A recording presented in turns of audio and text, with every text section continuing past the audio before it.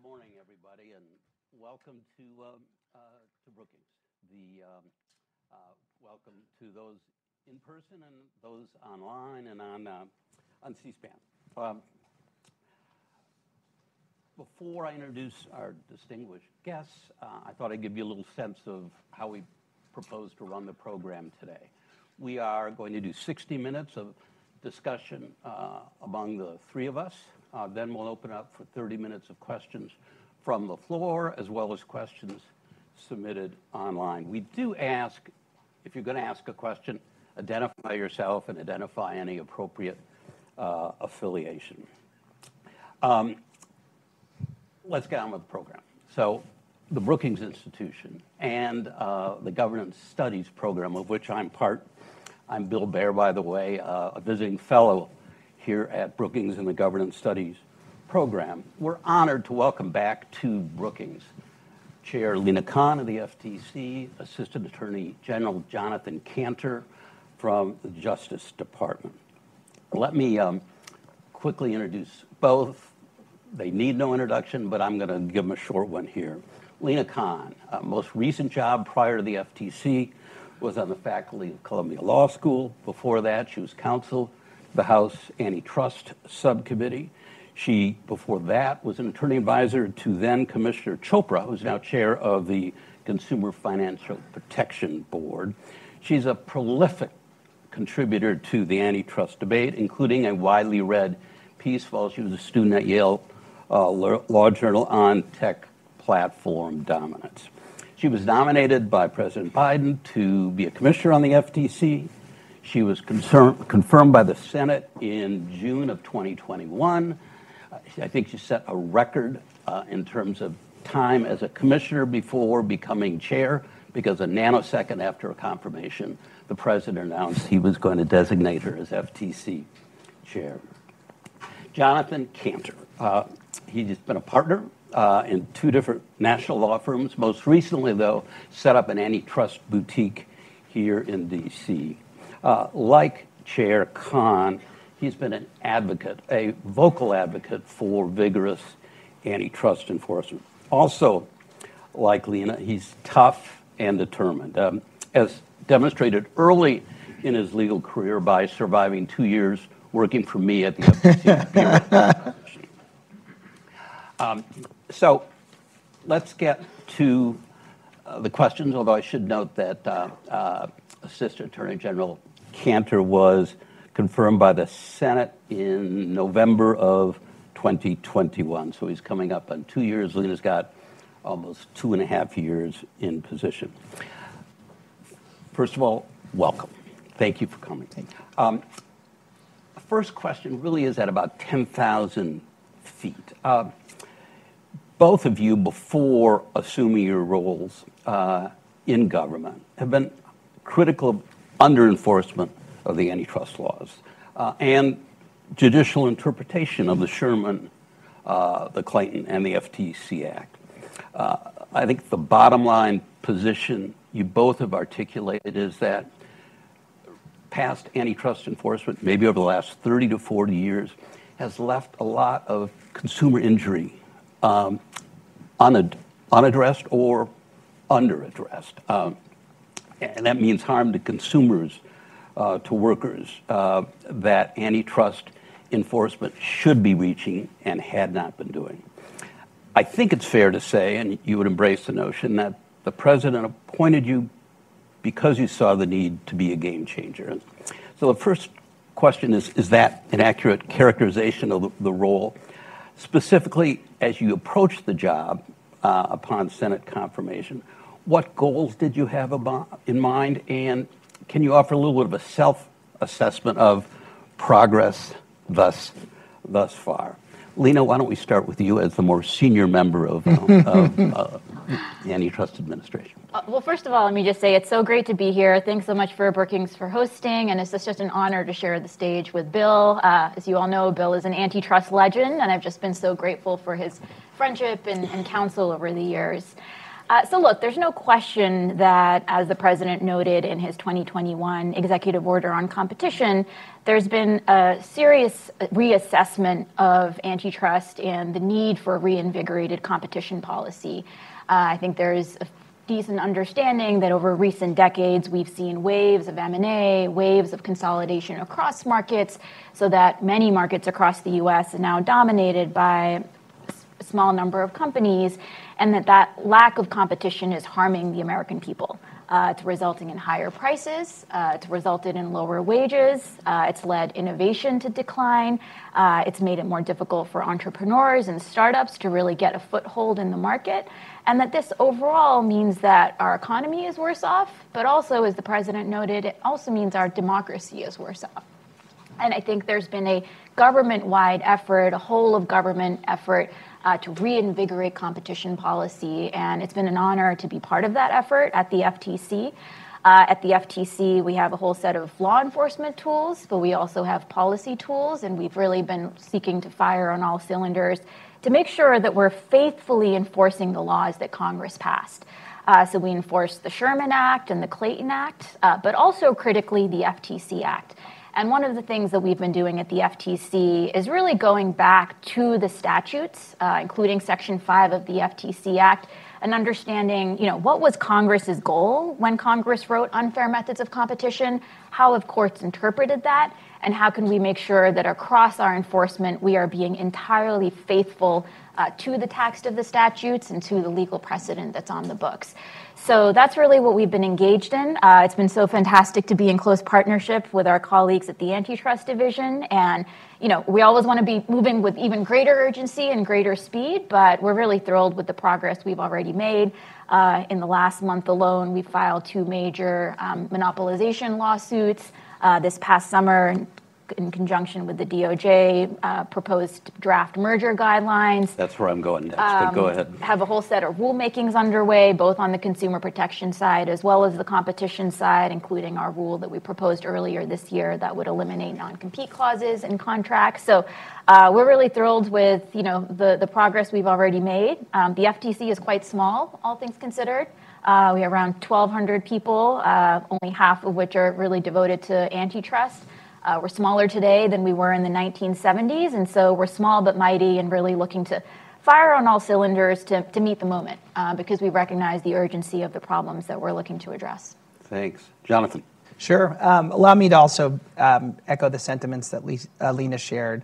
When I started at the FTC as a bright-eyed summer intern, summer of 1996, and eventually as a first-year lawyer in 1998, I looked up and saw 2 giants. I saw Bill Baer and then Chair Bob Potofsky. Bill was director of the Bureau of Competition. And I thought to myself that if I'm fortunate, I will grow up to be like Bill and Bob. And but with more hair than Bill. Well, not much. Yeah. And so, being here and being at this moment with you and with Chair Khan is unbelievably humbling for me and very meaningful and moving. So I do think that, Lina encapsulated a lot of what it is we're trying to do, which is we're trying to go back to first principles. What is the goal? What are the goals of the antitrust laws? Well, Congress made a value judgment, and I think it was a wise value judgment, that competition matters. Why? Because a democratic society depends on opportunity, access to opportunity, the ability to start a business and realize the American dream, the ability to be upwardly mobile as a worker, as an entrepreneur, the ability to benefit from innovations, lower prices. All of these are core fundamental values to our society. And the antitrust laws are the cornerstone of protecting those values. And we have a very serious responsibility, which is to do that. And we take that very seriously. And we have to look at the world around us and not think about antitrust as this overly technocratic exercise, but instead think about antitrust as law enforcement. Congress wrote a law, courts have interpreted it, our job is to enforce that law. And so first and foremost, when I had the great fortune and privilege of a lifetime to take the reins at the Antitrust Division, I started with the principle of this is an exercise in law enforcement. And so we start with the facts and we follow the law and we see where it leads. And I've also, started with the appreciation, but have come to really appreciate that key to success is not what I do. The key to success is harnessing the talent of the Antitrust Division. And that's something you know, Bill, well, as someone who sat in my chair as Assistant Attorney General. But the talent is overflowing. The dedication, the wisdom, the institutional knowledge, the fortitude, the commitment to the mission is unending.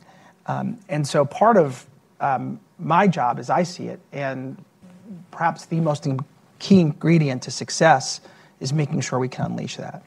I look back and think about President Biden's executive order, the support we've received from Attorney General Garland in his dedication to reinvigorating antitrust enforcement. We have a lot to do, but I'm really proud of where we've come. I see, for example, we've challenged the first ever and succeeded in monopsony case in Penguin Random House Simon & Schuster. The first ever successful challenge to an airline transaction at trial. For the first time in over 45 years, we not only brought monopolization cases as criminal, but we brought 2 of them, including 1 conviction, 1 that's pending trial. We've had the first ever systematic enforcement of Section 8 of the Clayton Act, which involves interlocking directorates, which has forced nearly 20 directors to resign from boards, with many more investigations ongoing. We've made it very clear that we are going to follow the puck where it's going, to quote Wayne Gretzky, and enforce the law in light of how markets actually work. And as a result, we've seen a decline in problematic mergers that are coming to us in the first place. And that is a win-win. It means that we don't have to use unnecessary taxpayer resources to block transactions, because those transactions, to quote one of my predecessors who might be on stage here, some transactions should never leave the boardroom. Also, we've seen many abandonments, over 10, if not over a dozen, since we've started. And these are transactions that in the face of a challenge or the threat of a challenge have abandoned. So when I look back, it's been the first 2 years has been a long decade, but we're excited. We have an amazing team. I am blessed to have, and I see a bunch of them out here today, an extraordinary team, both in the front office at the Antitrust Division, at the department more broadly, but most importantly, the Antitrust Division employees who are, with no offense to my friends at the FTC, second to none. They can be tied. They can be tied. But Lina, let me just follow up on a point John Kanter made. I think the public perception, certainly the antitrust bar and the business community perception, is that the 2 agencies have dramatically increased the number of matters, particularly in the M&A context, they're investigating, and the numbers they're challenging. Jonathan just suggested that's maybe not quite right, that in fact the percentage of problematic transactions is probably about the same or a little less than it had been previously. Is that your experience as well? So I think overall it's true. When I first joined, the number of second requests that we were issuing went up. But as a law enforcer, a key goal is deterrence. And more we're hearing from senior deal makers. I believe there was a head of M&A from a prominent investment bank on CNBC the other day who said that previously, considerations around antitrust used to come in the middle of a deal or even at the end of a deal. And now he's seeing that antitrust considerations and assessment of antitrust risk is happening at the very start. And that there are deals that are not being proposed because it's determined that from an antitrust perspective, there are serious legal concerns. And that those deals are in fact not, to quote you, getting out of the boardroom. And from a law enforcement perspective, that deterrence is absolutely a mark of our success. We're looking to continue building on that, but I think the more we can achieve deterrence, the more we can make sure that our resources are being deployed more effectively and not having to kind of go after the flagrant law violations that we're seeing, and really be able to shift attention to areas where we think there needs to be more efforts, including, for example, on the conduct side. And so overall, we think that's a really important advancement. That's great. I like the way both of you frame up what you're doing as law enforcement, as opposed to many people misuse the term antitrust regulation. There's not a lot of regulation. There's a lot of enforcement in it. But let me continue on the merger thing. For those who are not antitrust nerds like me, you may be aware that there are draft revised merger guidelines that have been out for public comment. Public comment period closed a few weeks ago. Merger guidelines have been around in various forms since the late 60s. They've been updated and revised. The most recent revision is 2010. It sort of attempts to provide the business community and really agency staff, I think, with a sense of what the framework of analysis should be. And just somewhat to people's surprise, the courts over the years have embraced these as a helpful and informative statement of what the analytical framework ought to be for looking at proposed M&A transactions. Earlier this summer, you issued new revised proposed guidelines. And I want to ask you some specific questions about what's in there, but you changed the format in a very significant way from the way they had been since 1982 when my old law professor, Bill Baxter, issued the first revision. But so, Jonathan, can you talk about what went into the thinking and why the framework has changed and what significance we should draw from that? Sure. So let's start with 1982. I was 9 years old with a full head of hair. So a lot has changed in 1982. For those of you who can remember back that far, think about what your lives were like in 1982. What cars looked like, what phones looked like. They had rotors. Documents were stored in file cabinets, not in clouds. And the world was very different. And so the idea that we're bringing a new format, a new framework to how we think about mergers in 2023 versus 1982 should seem, the reason for that should seem to be self-evident. The world has changed. And that world has changed in many ways. World has changed in terms of how competition presents itself. And so that's how we started this project. We said, well, if the goal of antitrust enforcement is to protect competition, then the first question shouldn't be overly technocratic, like, is this horizontal or vertical? Terms that have lots of meaning to antitrust lawyers, but absolutely, in my 25 years of practice, I don't think I ever saw an executive refer to a market as horizontal or vertical. We have platform businesses, we have data, we have privacy issues. People pay with their privacy and their data just as much as they pay with their wallets now.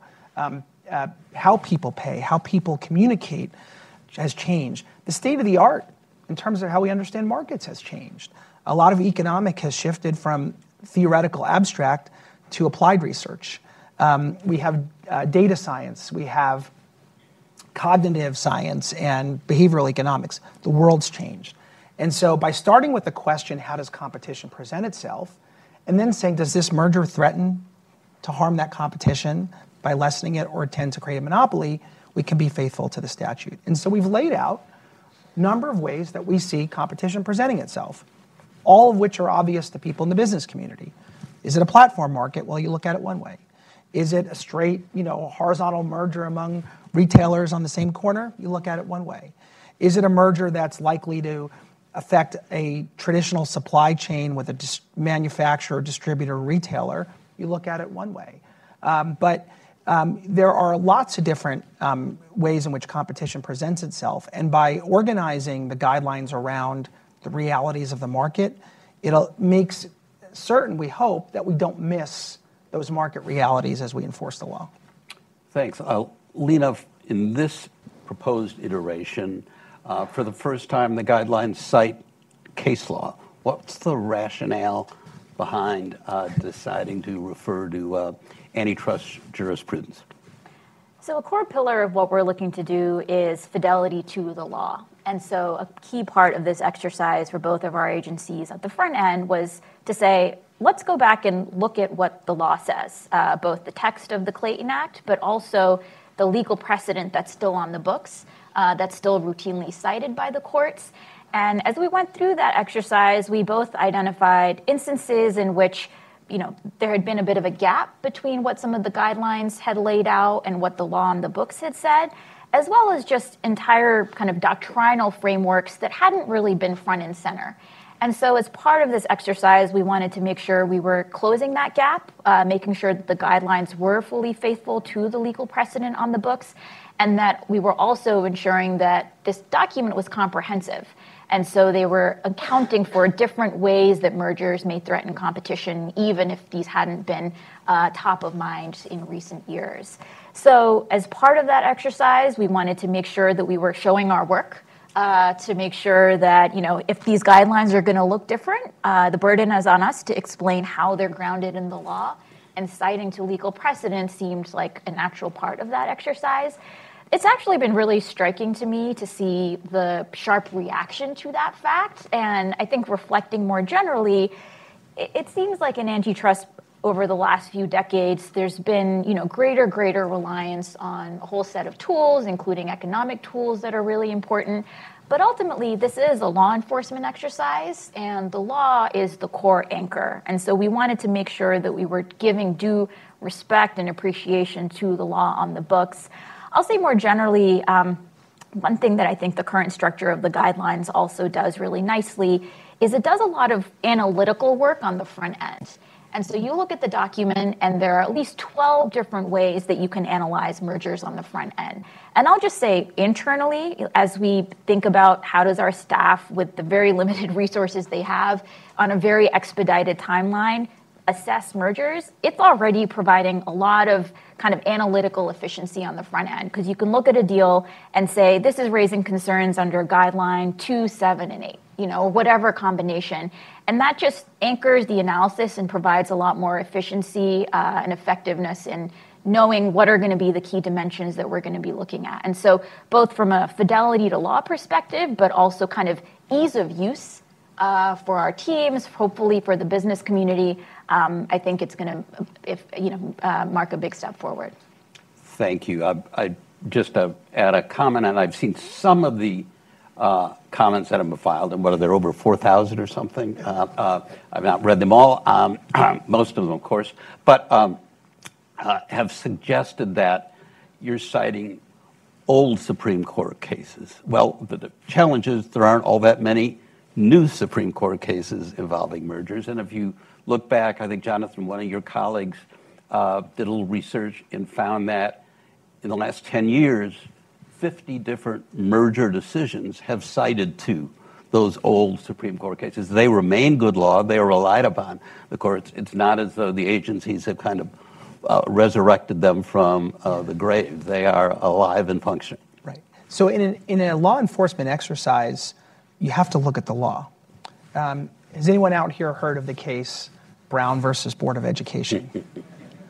No, seriously. Raise your hand if you've heard of it.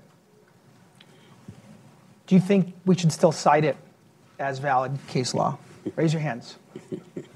Let the record reflect that most people are raising their hands. I want to talk to those who are not. Yeah, right.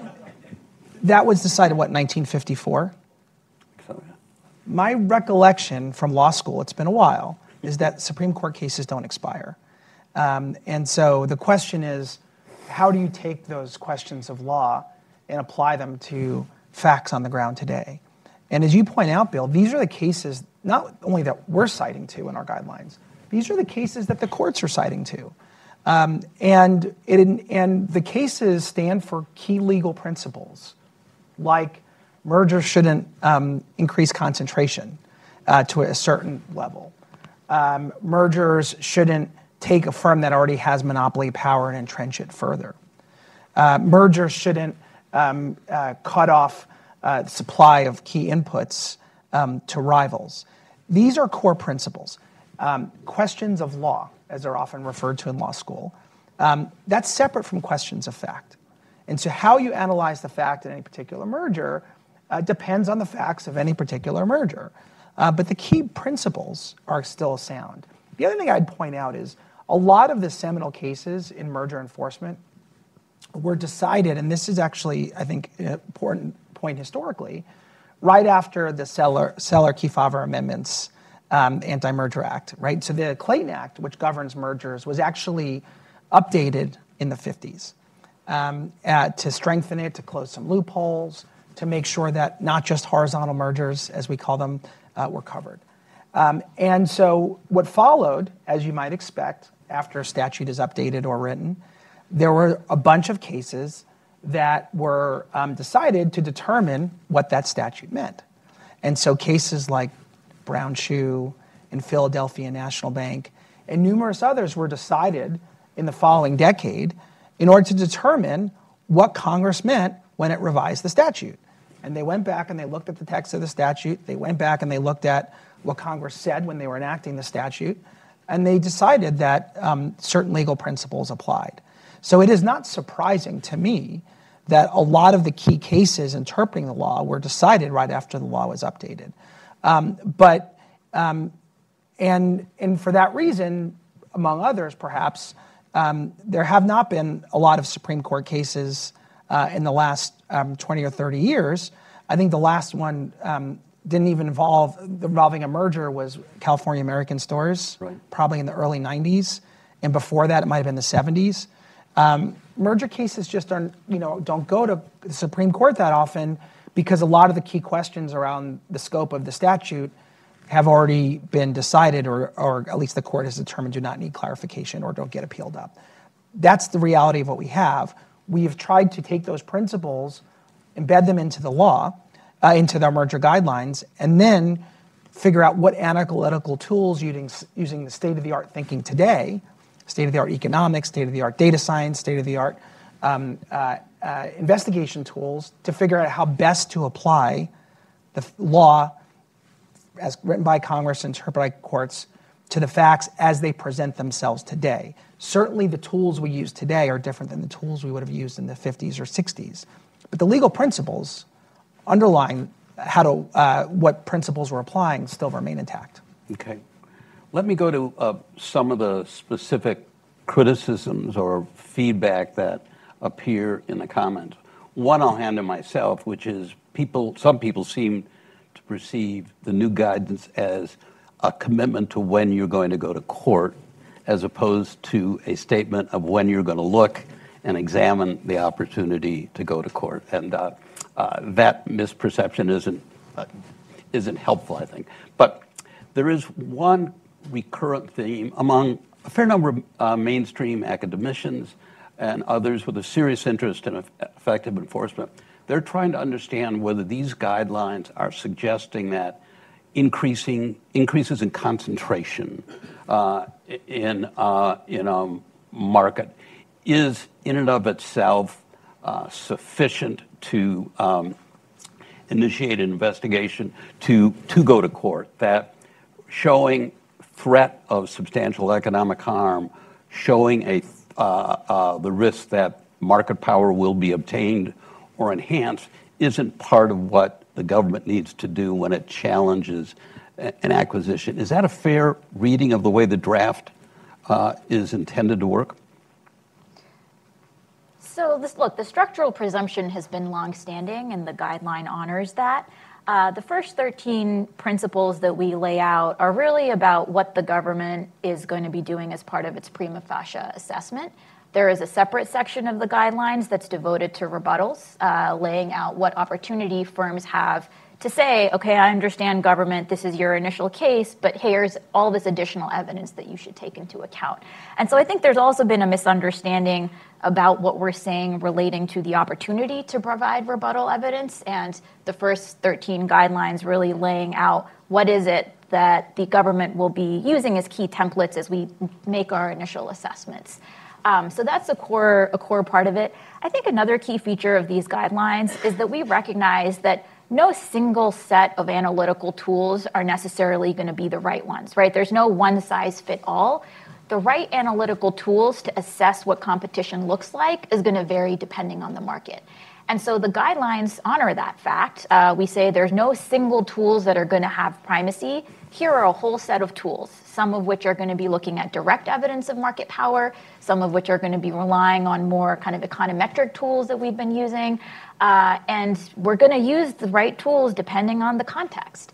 And so I think that's actually a really important step forward because, you know, we've seen all too often, and I think the courts have kind of said this back to us, that we need to be mindful about what are the right tools for a particular context. And so that's what the document's also trying to reflect. Jonathan, and can you also give your sense of when we can expect a final version? Oh, that's a great question that I won't answer. No, we're working as quickly as we can to ingest the comments. I've read a lot of them. Let me start by saying that I think one of the things that's absolutely remarkable about the process this time around, and I'd be interested in your observations, Bill, because I know you lived through earlier revisions, both in the agencies and around the agencies, but a lot of the comments are from people. Workers, farmers, emergency room nurses, small business owners.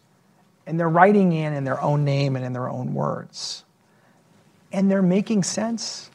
They're talking about their concerns. They're talking about how concentration and mergers have affected their lives and the opportunities that they believe should be available to them to compete and to work and to benefit from competitive economies, not only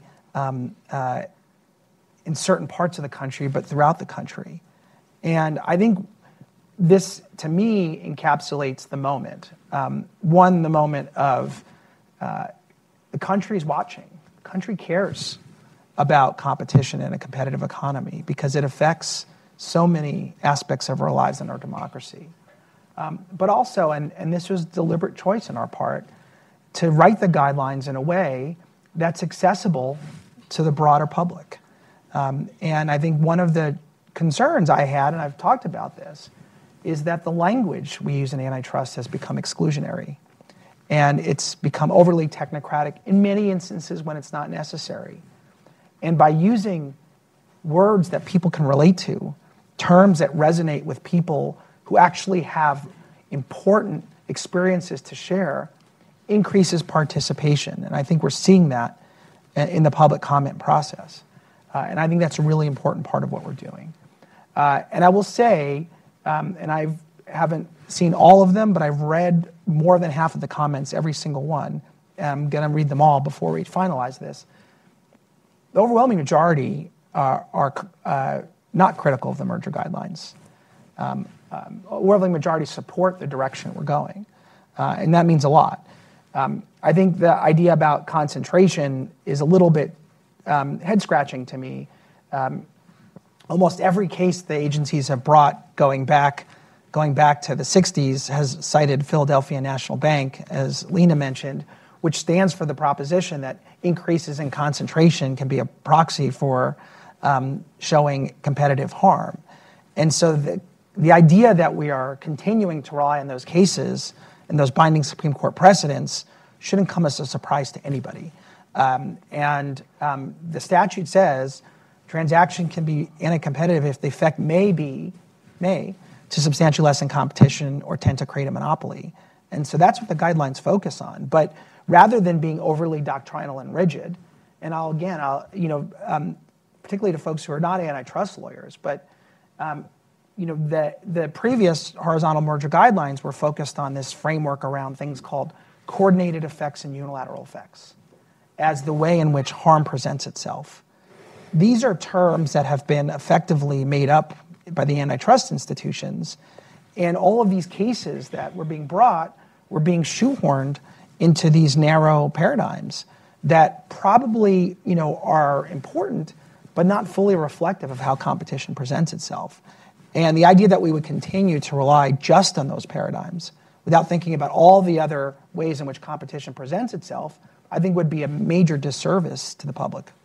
If I could just underscore one point that Jonathan made, which is about the public participation here. And we made a very concerted effort to do listening sessions with, healthcare workers, just ordinary people who've lived through consolidation.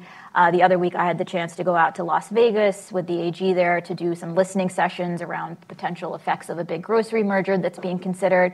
And it's just been so humbling to hear directly from people who have seen firsthand how consolidation and mergers all too often have meant that prices are higher. They're having to drive further for basics like hospital care or groceries. Their jobs have gotten worse. And to be honest, what I sense is that there's also been a deep disillusionment with government, and a sense that government isn't out there fighting for them and protecting them from monopoly power and corporate power. And so I also think, the burden for us is getting this right from a competition perspective, but I think also showing people that we have cops on the beat that are fighting to protect people from these, forms of private coercion and abuse of monopoly power. And that's really what I worry about as well, is the kind of maintaining the democratic legitimacy of antitrust, making sure we have the right feedback loops in place to be understanding how is the work that our agencies are doing affecting people out there in the real world.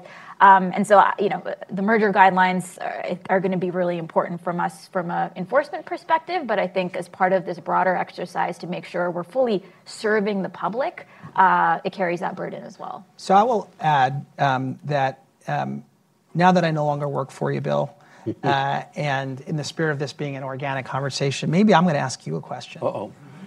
This is genuinely unrehearsed. But you've seen the guidelines iterated over numerous versions, including 1997, which was the first time the guidelines really added efficiencies. I think a lot of folks often try to portray it as efficiencies being embedded by the framers in the U.S. Constitution, but I don't think that's really true. Declaration of Independence. Yeah, but, and so I guess I would be curious about your observations, because you've seen the evolution of the guidelines going back, and what you think of those criticisms. Well, let's talk about efficiencies, because I was working with Bob Pitofsky when he and his fellow commissioners concluded that there needed to be a discussion of efficiencies in the merger guidelines. The courts were beginning to talk about it, even though there wasn't a lot of precedent saying it was a legitimate defense to an otherwise anti-competitive merger. And so we put together some principles that basically said, you can assert them, we will look at them. They're not going to be outcome determinative in a merger where there's serious risk of anti-competitive harm. They need to be unique to the merger, not achievable through other means, that sort of stuff.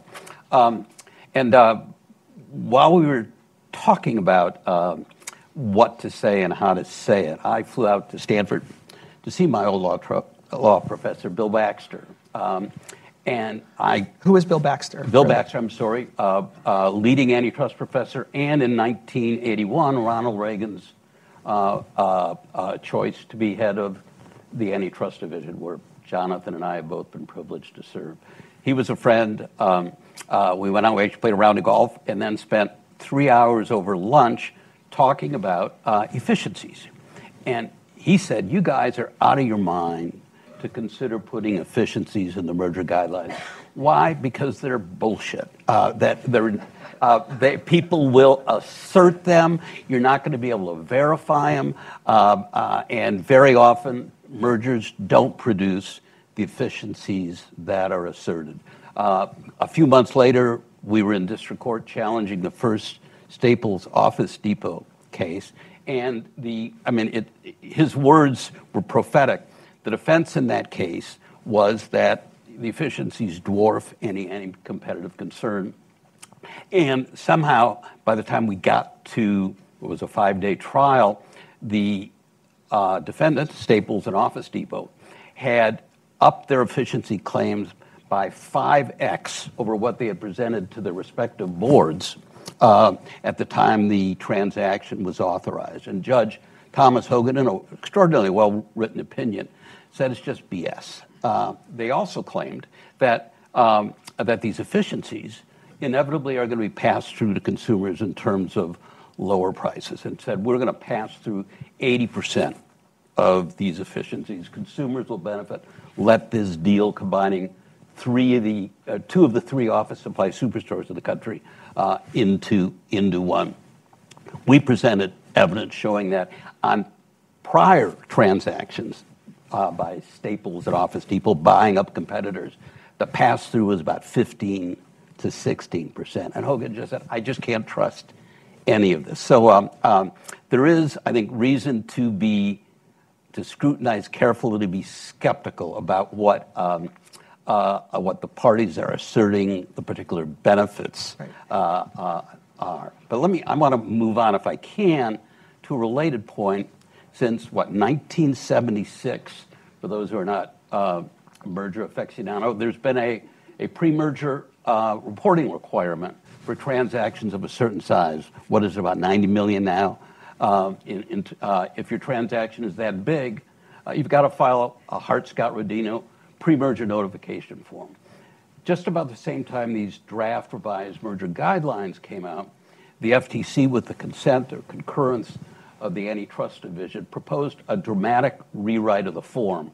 That form had basically been unchanged for about 45 years. And having been both in private practice and in the government, it was not capturing the data that was most important to understanding what the deal rationale was and what the potential antitrust risks were. So if you wouldn't mind, talk a little about what you're trying to achieve through the rewrite of the form, and then also about the concerns that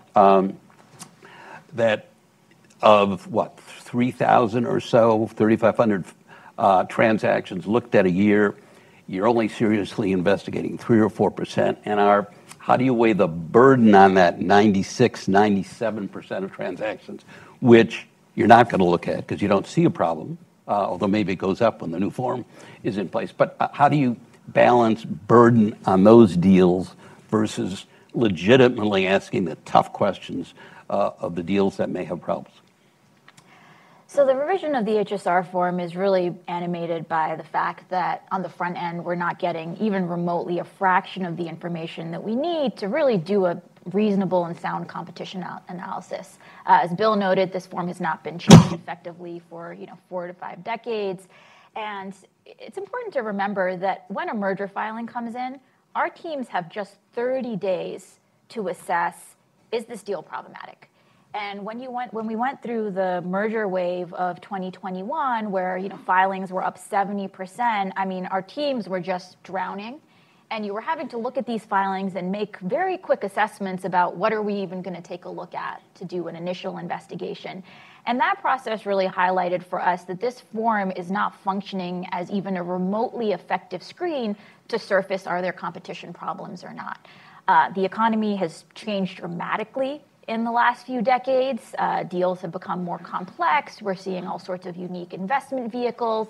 And there's just basic information that other jurisdictions request, including relating to deal rationale, narratives relating to what the effects of the deal will be, that we were just missing out on. So the proposed revision is really designed to mitigate blind spots on the front end. A lot of the information that we request we expect information that the parties already have. There's not going to be a tremendous amount of burden, we assume, of actually providing that, in part because other jurisdictions already have the information.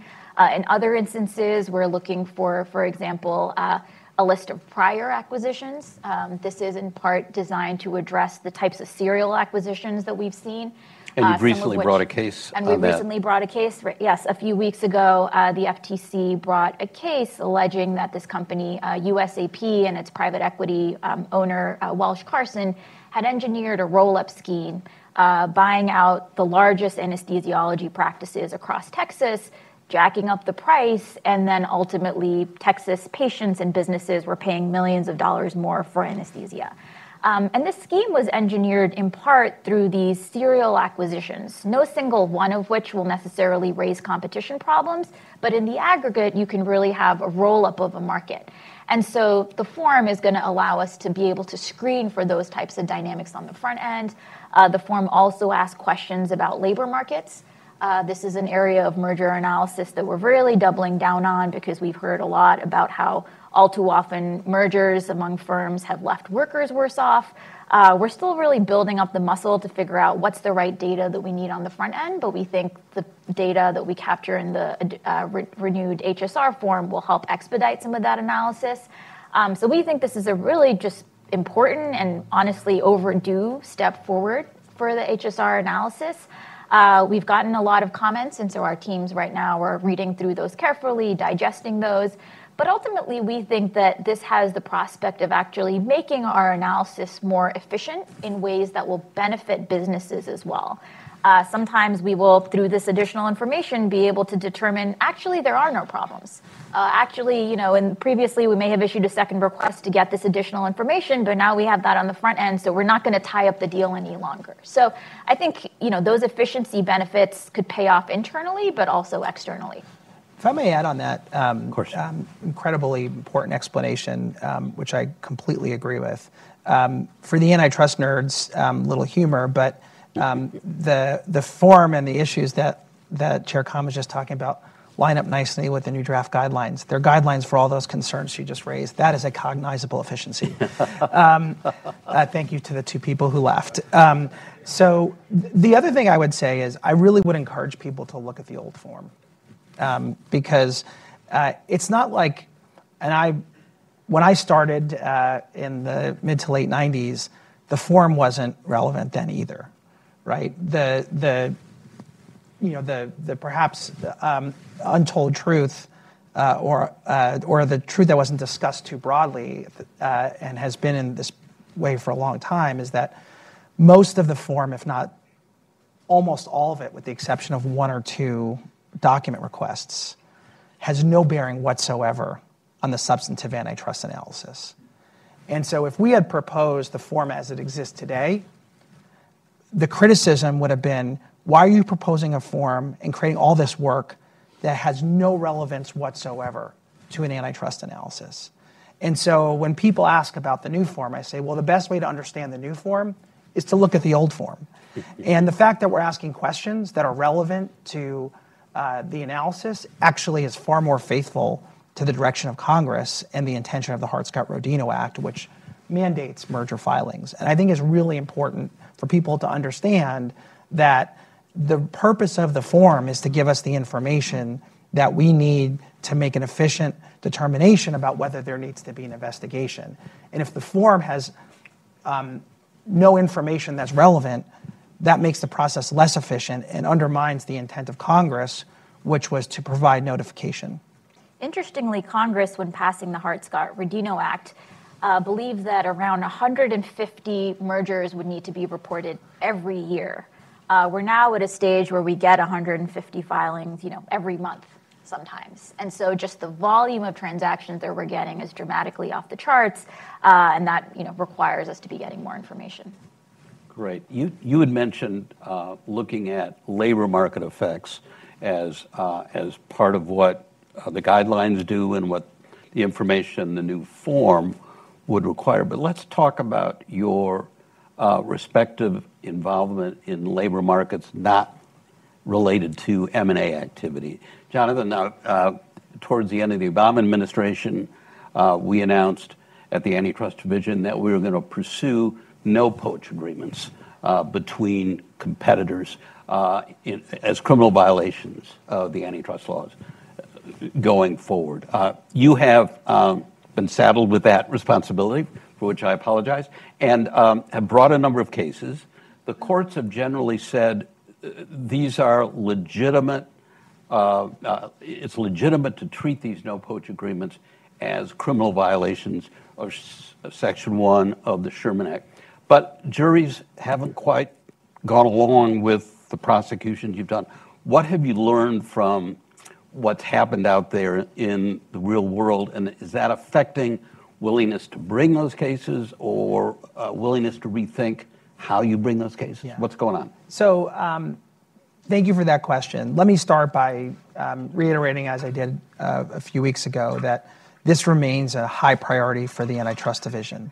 Protecting workers from criminal behavior that harms their ability to get better wages, to realize upward mobility in their lives by getting access to better jobs, better training, and opportunities to provide for their families is fundamental and foundational to the work we do as antitrust enforcers. And we continue to take it as seriously as we ever have, and we're committed to enforcing the law, both as criminal enforcement as well as civil enforcement, depending on the facts and circumstances. I will also say that it is our job to make sure that we are learning from every experience. And certainly there are, as you described, Bill, courts have essentially agreed with our characterization of the law, but we have an obligation to present cases to juries, and that's a burden that's on us. And we need to make sure that we are looking at our cases and how we bring them with fresh eyes and fresh perspective. The one thing I can assure you is that we constantly do that, win or lose, and that we are always learning from our experiences. And if we are fighting to protect the rights of workers and the facts and the law support prosecution, we will bring those cases and make sure that we are benefiting from all of our experiences, win or lose, to ensure that we are presenting cases the right way to juries. A lot of our experience historically has been consumer criminal antitrust cases where we talk about price fixing and other kinds of per se agreements. There are things that we can and should learn about how we explain effects on workers because they're different and they present differently than they do to consumers. And so, again, those are deep learnings that we have been able to ingest, that we've been able to take into account, and that we will factor in both as we try cases going forward and make charging decisions. But this is fundamental and foundational to our mission, and when the facts and the law support bringing a case, we will not hesitate to do so. Thanks. Meanwhile, down the street at the Federal Trade Commission, you've been shining, you and your fellow commissioners, a spotlight on non-compete agreements, which are really quite pervasive throughout the economy, affecting all different levels of workers. Can you tell the audience a little about the rulemaking you have pending, what its status is, and why that ought to be a subject of concern to antitrust enforcers? Absolutely. So as you alluded to, non-competes have really expanded across the economy. Their use, they started in the boardroom, but increasingly they've been applied in all sorts of sectors, ranging from, fast food workers to security guards to engineers to doctors. Before I joined the commission, actually under my predecessors, there were efforts to start studying what is the impact of non-competes. And one interesting, there have been certain states that de facto have rendered non-competes non-enforceable for many, many years, such as California and Oklahoma. But over the last couple of decades, we've seen more and more states introduce certain state-level policies to further curb the use of non-competes. And what that has done is actually created nationally a natural experiment that allowed us to really isolate the empirical effects of non-competes. And so there's been a whole set of empirical scholarship finding that non-competes are bad for workers. They result in lower wages and fewer opportunities. Interestingly, not just for the workers that are directly bound by non-competes, but even for workers who aren't, which is really quite striking, but makes sense, right? If there are workers who are kind of locked into their jobs and not moving as much, that's creating fewer openings, even for the workers who are not directly affected by non-competes.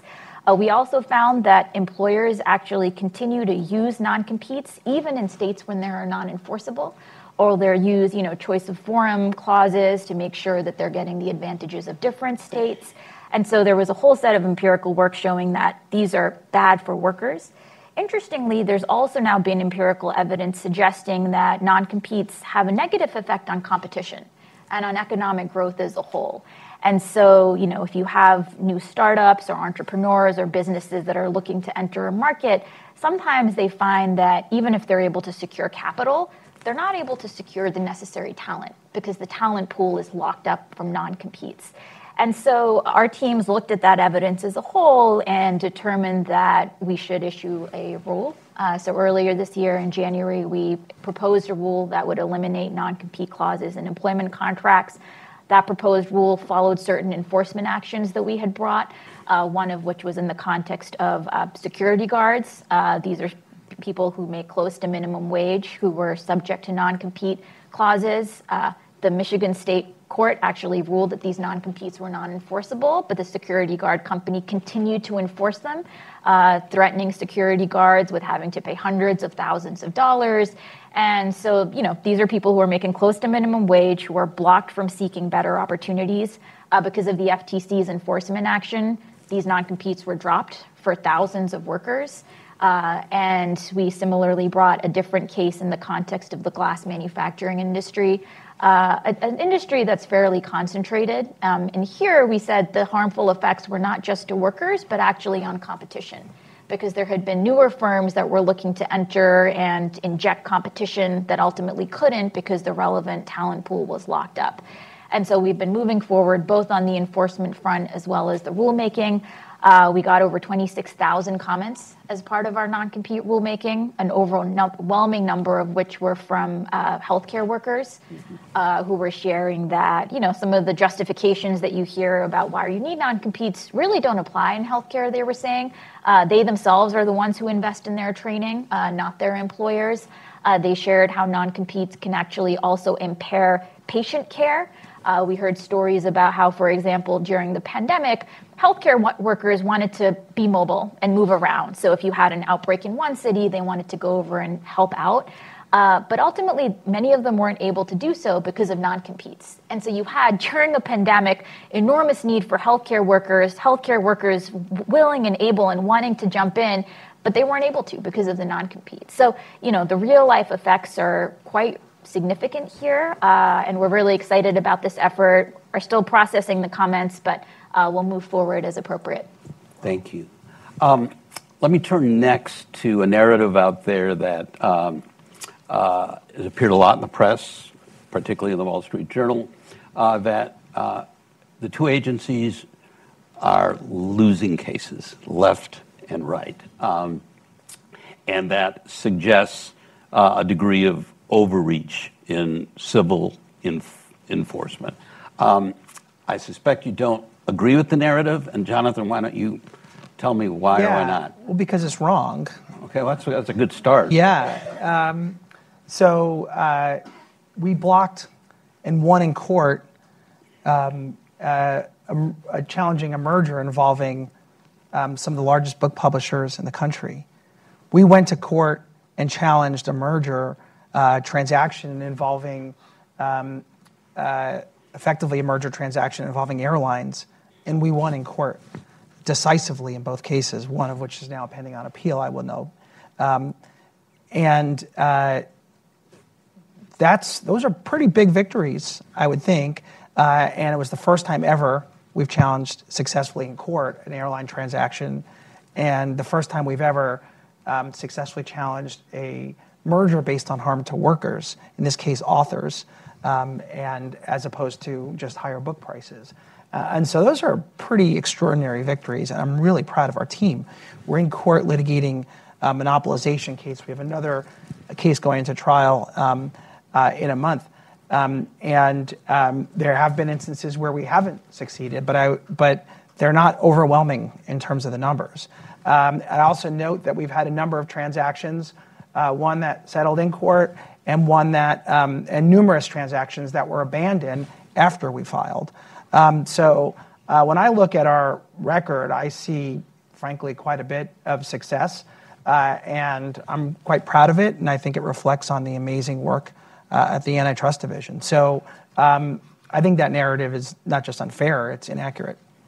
Lina.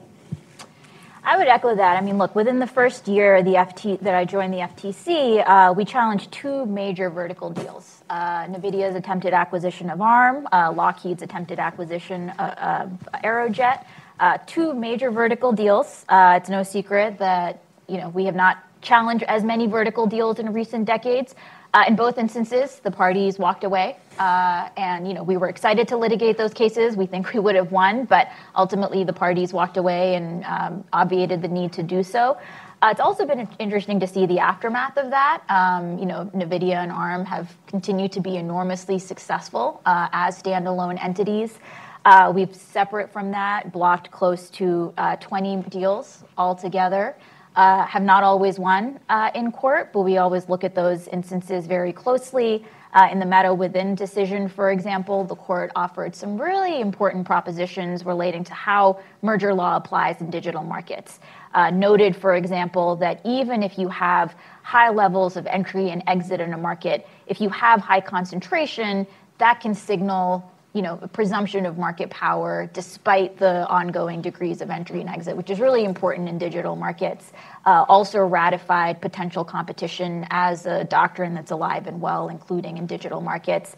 We have another case that's pending both on appeal in the Ninth Circuit as well as in administrative adjudication, so I won't go into that. We are litigating a whole set of monopolization cases. Last summer, the FTC sued two pesticide giants, Syngenta and Corteva, for engaging in pay-to-block schemes that ultimately kept generic pesticide manufacturers off the market, resulting in farmers across the country paying billions of dollars more for pesticide, this essential input, than they would otherwise. That's still pending. Two monopolization cases that we brought in the last month, one against USAP and Welsh Carson, the other against Amazon. The Facebook case that was filed before I joined the agency and then we've refiled is probably going to go to trial next summer, and we're excited for that in terms of explaining to the judge how competition in digital markets works and why it was that these two acquisitions that the company made were unlawful. So we have a very, very active program underway. We think we've already had significant success. In instances where we haven't, we look at that closely and see how we can learn from it. But I think the deterrence value also speaks for itself. Thank you. Let me ask one more question, and then we'll turn it over to the audience.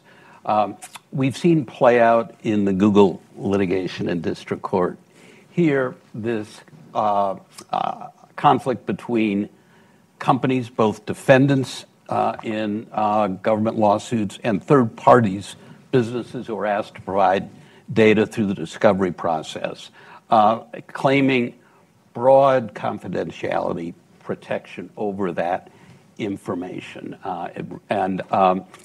It's resulted in the Google case a number of days in which testimony is taken all behind closed doors. Exhibits aren't available to the press and the public. The government, I appreciate, is in a bind in these cases. Your first principle is to get to trial, see that justice is done. If there's economic harm out there, to challenge it, get the court to block it. And often judges don't want to be in the middle of a fight over what's confidential and what's not, and they say to your litigators, just work it out. Well, if the judge wants you to work it out and not personally be involved in deciding what's confidential, what's not, that tends to skew towards keeping it confidential. Otherwise, you have to get the judge involved, and who wants to anger judges about to decide your case? At the same time, there's a huge value here in the public's right to know. And I know as public officials, you respect that, but how do you advance the public's right to know in these cases where you have extraordinarily broad claims of privilege and a judge who just doesn't want to get involved in it? Do you have an obligation to force that issue?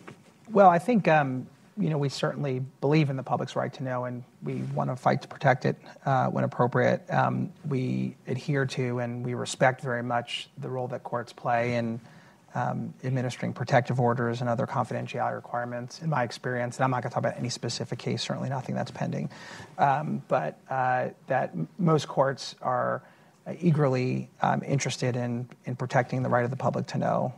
And I think that's something that I think a value that we share with the court system, and it's important to our democratic process that our cases be tried in daylight. At the same time, there are instances where part of what we're trying to do is keep competitively sensitive information competitively sensitive, and so there may be instances where it is appropriate for minor redactions or closed sessions, but we do what we think is appropriate under the circumstances, and but very much share and support the importance of public access. Thanks. Lina, anything to add to that? Similarly, maintaining access to the public has been a key value for us.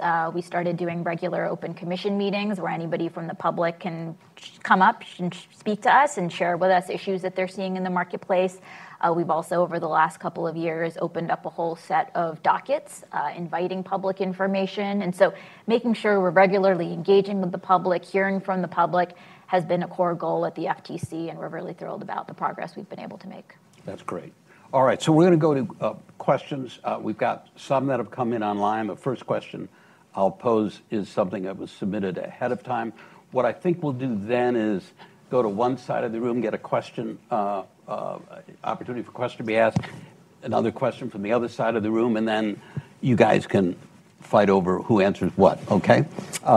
But so the first question online is from Randy Marks, a retired attorney at the Federal Trade Commission that, Jonathan, you remember, a good guy. He asks, don't we need new antitrust laws, given the hostility of the courts to aggressive enforcement? Lina, you want to start?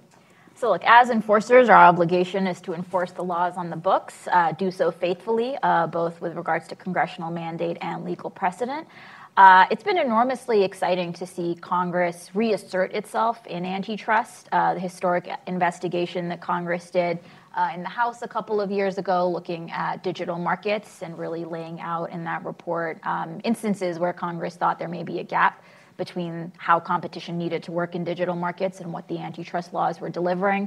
We've, of course, seen over the last few years a whole set of bills introduced relating to antitrust enforcement. And so we at the FTC always stand ready to be good partners to Congress. And so if they're looking at proposed legislation, we provide technical assistance. We're able to share with them where we think potential updates need to be made. At the FTC, though, we're just squarely focused on using the tools we already have. Anything to add to that? Yes. Okay, go ahead. Oh, no. I think, as always, Chair Khan nailed it. Yes. All right, let's go to some questions. Why don't we start over here in front? If you could identify yourself and any organizational affiliation, that'd be helpful. I'm Dave Michaels with the Wall Street Journal. You both, Chair Khan and Attorney General Kanter, both voiced criticism or concern about practices and outcomes even in private equity ownership. So as Chair Khan mentioned, a lot of these individual deals that are part of a roll-up would not require HSR reporting. Of course, you proposed updating the filing, but the question is, what are you doing today to look into private equity's potential role in concentration and potentially monopolization? Do you have other active conduct investigations of PE-owned or backed companies in addition to the USAP Wells Carson case that you brought? And if so, do you expect to bring more cases like that one? Let's just go to the question. It's a good question. Sure. Let me start by saying, so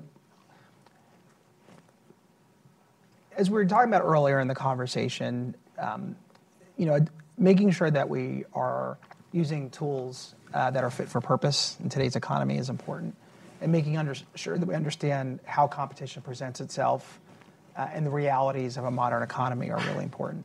And so the role of private equity today is different than it certainly was when I started practicing, and unrecognizable relative to, for example, the 1982 guidelines. So these are business commercial realities, and our goal is to make sure we understand those commercial realities and just force the law as we see it based on the facts presented today. And so sometimes a private equity transaction doesn't raise a concern, and sometimes it does.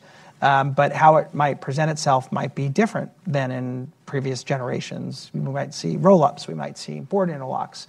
The kinds of issues that surface in an antitrust context might be a little different in a private equity transaction than in a standard public company transaction.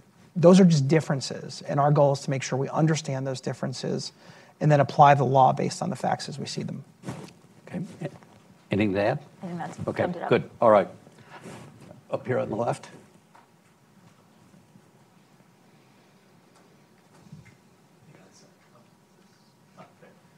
Sam Thorpe, Economic Studies at Brookings. Is this working? All right. We got another one coming, Sam. All right, round two. Great. Sam Thorpe, Economic Studies here at Brookings. So one word that's come up only intermittently so far has been monopsony.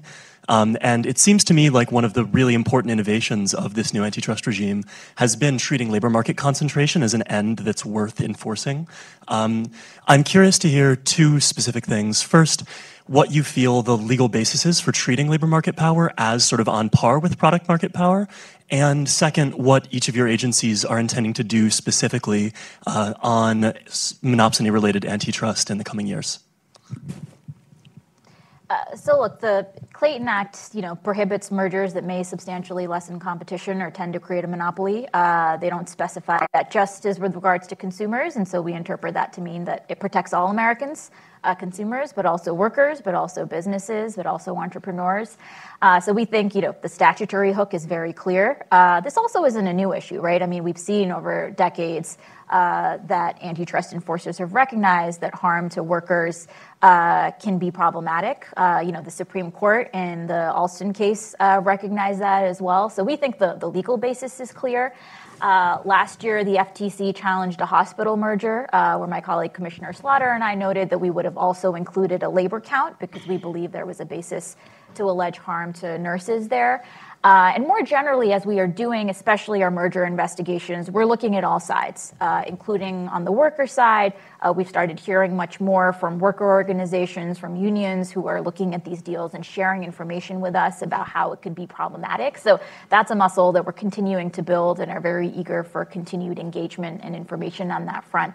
On the conduct side, we've had our non-compete enforcement work and are continuing to look at other ways that unfair methods of competition may be harming workers as well. Yeah, I mean, I would strongly encourage you to come away from this discussion with the impression that this is very top of mind for us. It's foundational to the work we're doing in the merger context and the non-merger context. And monopsony has an important principle where concentration can create and exacerbate asymmetries of power and competitive market power over workers, over input suppliers, over content creators, industries that are the lifeblood of a functioning democracy. And so we care deeply about this. It is central to the work that we're doing. And this is also where interagency work is so important. So I know our agency, as well as the Justice Department, has entered into MOUs with the Labor Department, with the NLRB, to make sure that we're sharing information. And if we see issues that seem problematic, but our tools don't necessarily apply, we're able to share that information and vice versa. So I think there's a whole of government effort right now to ensure that workers are protected under the law as well. I'd be remiss if I didn't acknowledge, I see in the back of our room, the Principal Deputy Assistant Attorney General from the Antitrust Division, Doha Meki, who has been perhaps the world's leader on labor and antitrust going back a decade and has been a real pioneer in this area. And so seeing Doha reminds me that at both agencies and the amazing work that's being done at the FTC, we have literally the best and the brightest thinking about how we bring these issues to protect opportunities for people to provide for themselves and their families and benefit from the American dream. And I should add that just a couple of weeks ago, out of the Seventh Circuit, Judge Easterbrook authored an opinion that really enforced the notion that the antitrust laws apply in monopsony. Thank you. Monopsony markets. I was really proud of this. So we filed an amicus brief and oral argument advocating for this position in the Seventh Circuit. And we were just absolutely thrilled that Judge Easterbrook acknowledged that those harms are cognizable antitrust harms and per se illegal in the context of a no-poach agreement. And the facts matter here, right? The facts in that case involved a woman who was a fry cook and had the opportunity to become a manager at another McDonald's, but was deprived the opportunity to go from one McDonald's to another with a promotion in hand because of a no-poach agreement. And the Judge Easterbrook in the Seventh Circuit said unequivocally that is a per se legal restriction, and the harm to the ability of a worker to move from one McDonald's to the other is actionable under the antitrust laws. There you go. Yeah. All right, down here in front. Yep, we get the microphone on the way. Thanks, Catalina. Hi, Alan Loeb, Washington attorney. So this question starts with Ms. Khan.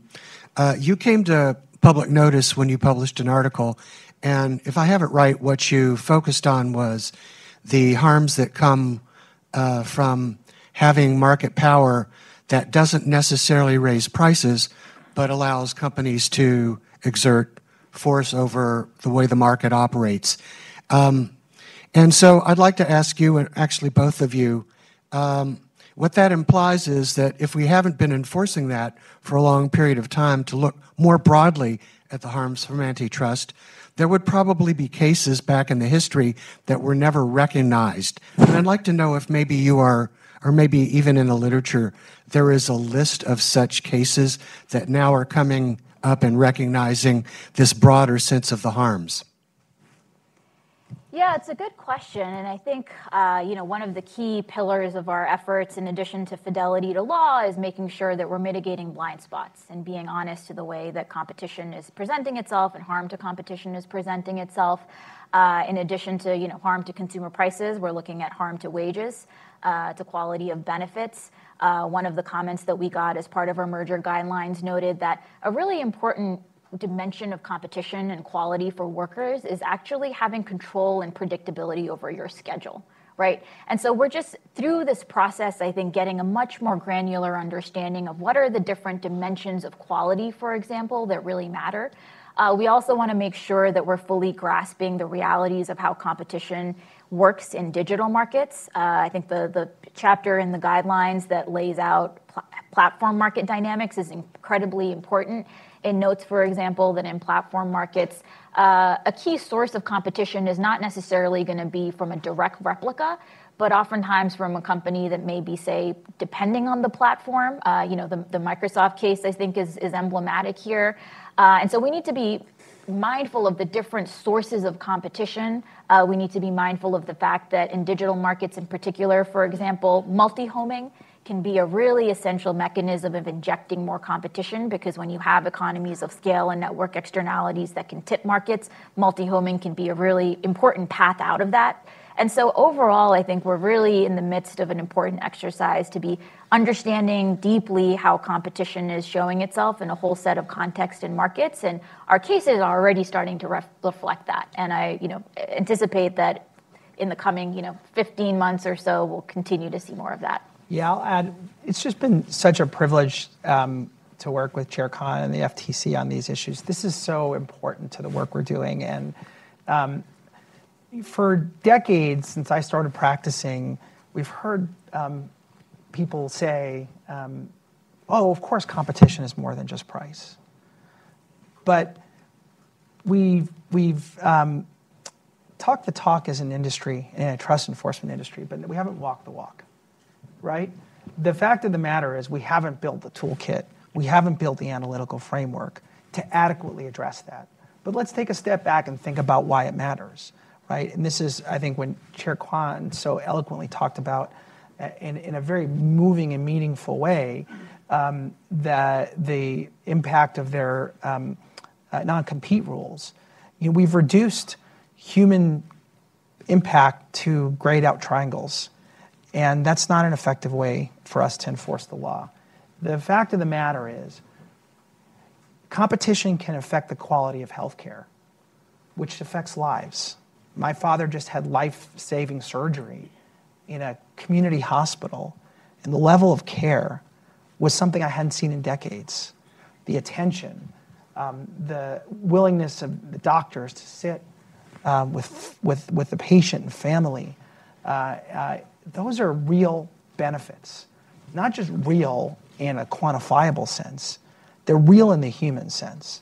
When we think about the free flow of information, we're talking about in journalism and authors and content creators, we're talking about the lifeblood of a functioning democracy.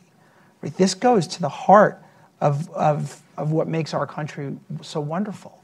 When we talk about the ability to get a job, we're talking about the American dream, the ability to have upward mobility, to start from nothing and grow to provide opportunities to your children that you never had the ability to realize yourself and leave the next generation better off.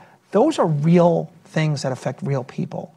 If we try, if we are over-dependent on just grayed out triangles and price harms, we lose that connection to the human impact. And the law was written for farmers who are looking to build thriving small businesses and provide for themselves by selling their cattle or other crop. These are real harms. These are real people. And these are exactly why the antitrust laws exist. And we have an obligation to make sure that we are protecting competition, enforcing the antitrust laws to preserve all of those benefits for competition. Thank you. Steve?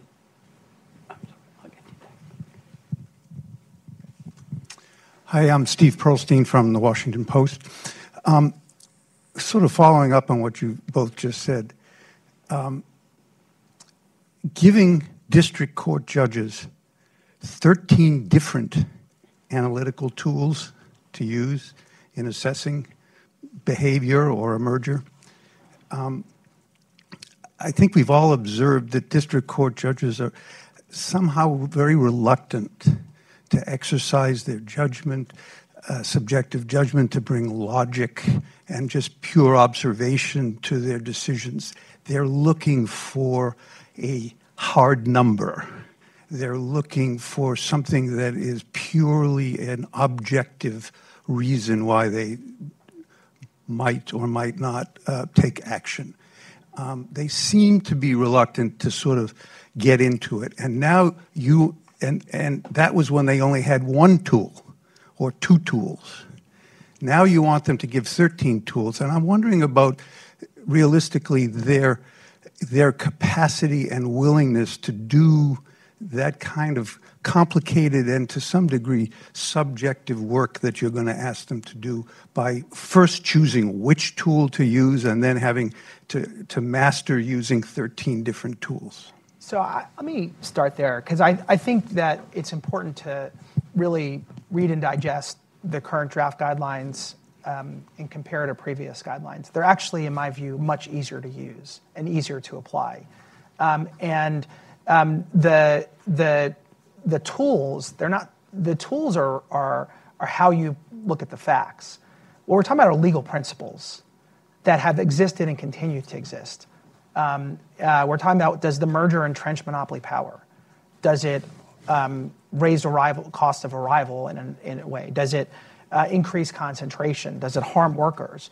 Those are fundamental legal principles. And I think they're written in a way that we think are accessible and understandable, but also have foundation in the law.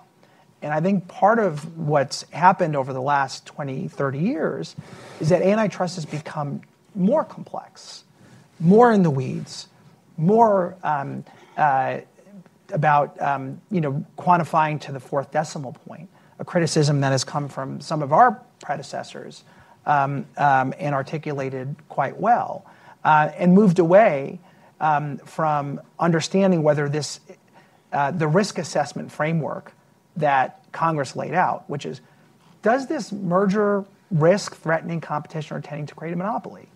And we're going back to those first principles.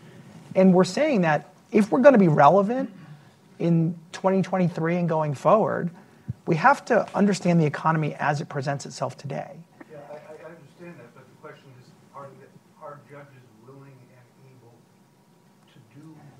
they're doing it. So, Steve, I think one really striking thing to me over the last few years has been actually sensing a lot of frustration from judges, including district court judges, when they effectively are saying, okay, here I am with this merger before me. The defendants have an economist, very fancy economist with all these fancy models. The plaintiff has an economist, very fancy economist with all these fancy models. They kind of cancel each other out for me right now. And so what am I really left with, right? And you see actually judges going back to those first principles saying, okay, I'm going to think about whose witnesses were more credible. And I think to us, especially as enforcers who end up having to pay millions of dollars to economic experts, the fact that all too often judges are saying, this is not actually providing a whole set of value add to me analytically, I think that's a major problem, right? We as agencies are spending millions of dollars of taxpayer resources to put forth economists in these trials, and judges are saying increasingly, this is not helpful to me. So I think we're here seeing that problem loud and clear, and I think this document will help mitigate that. I'd also say 13 clearly articulated principles are easier to apply than two very difficult to understand principles. And so I think how we write it is as important as how many we write. And I think this, objectivity, subjectivity issue is very important, but I sometimes worry that the type of economics we've been using can actually look objective, but mask a lot of subjective decisions that are actually being made under the surface. And judges also realize that. So, when you have clear, bright line rules, clear administrative principles, I think those can more honestly be a basis for telling judges, this is what we're doing, this is what the work that we're doing. We're not professing a certain objectivity that's actually masking subjectivity. And, the burden ultimately is going to be on us and our agencies to go to courts, explain how do you apply these guidelines. But I think we have an enormous amount of confidence in the, righteousness of that exercise. I think Lina hit the nail on the head. We're listening to the courts. We're listening to what they're saying and what they're asking for when we bring cases. They're asking for what are the legal principles, what's the simplicity, and how do the facts present in this case? And that's what we're trying to do with the guidelines, is we're trying to map to what courts are saying in their legal opinions, what courts are telling us in trial they're looking for, as opposed to trying to find some theoretical utopia. Thank you. Look, I think we're running up against our time limit. I did have one question I was going to ask that does not need to be asked because you've answered already, which is in a situation where you two agencies have overlapping jurisdiction, and sometimes historically there's been competition among the leaders about what to do, and how there are two of you getting along. As I said, you've answered that question for this audience here today. No issue there.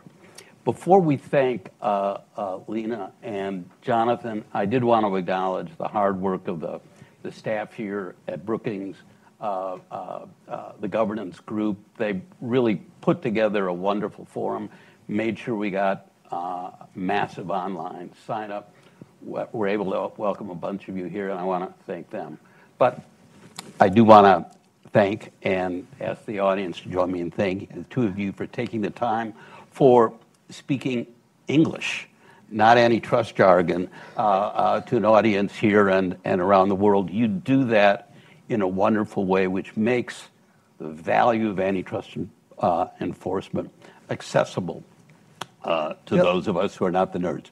Bill, you're a national treasure, and we're delighted to be with you today. All right. So much. Anyway, thanks, folks. Thank you.